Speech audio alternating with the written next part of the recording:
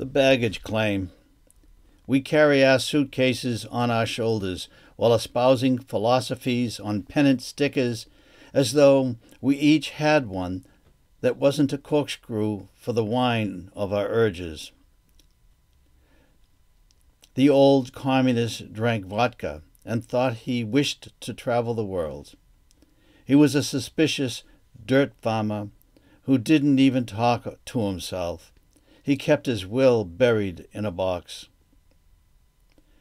The water-sipping Democrat infests hotels of cities everywhere with laundered cash, an ego the size of Texas, and a heart that rustles sour containers and restaurant alleyways.